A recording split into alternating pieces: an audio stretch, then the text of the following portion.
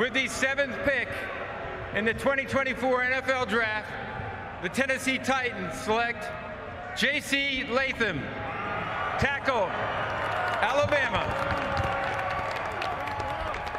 Well, we had tackles go at 5 and 7. Not a surprise either spot. The Tennessee Titans, this was a glaring need for them. Will Levis needs some help, needs some protection. They were tied for 28th in sacks allowed last year. Latham is a mammoth human being. Played at right tackle there. He's also played inside at guard. I believe he'll be a left tackle in the NFL, Charles.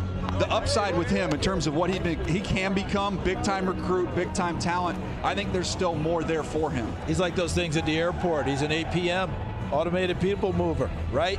But here's the other part. Bill Callahan was the coach in Cleveland when they drafted Jedrick Wills out of Alabama, right tackle his college career.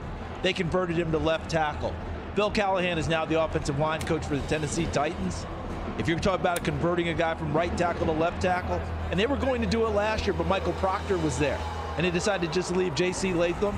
Guess what? He's going to make the move now under one of the best offensive line coaches in NFL history. Well, and they needed help up front. There's no doubt about that. This guy is Skoronski. And he is athletic and has been for a long time. Could dunk a basketball in middle. Oh, here we go. He's got the back surgery. Hold on. No one told him. Is it?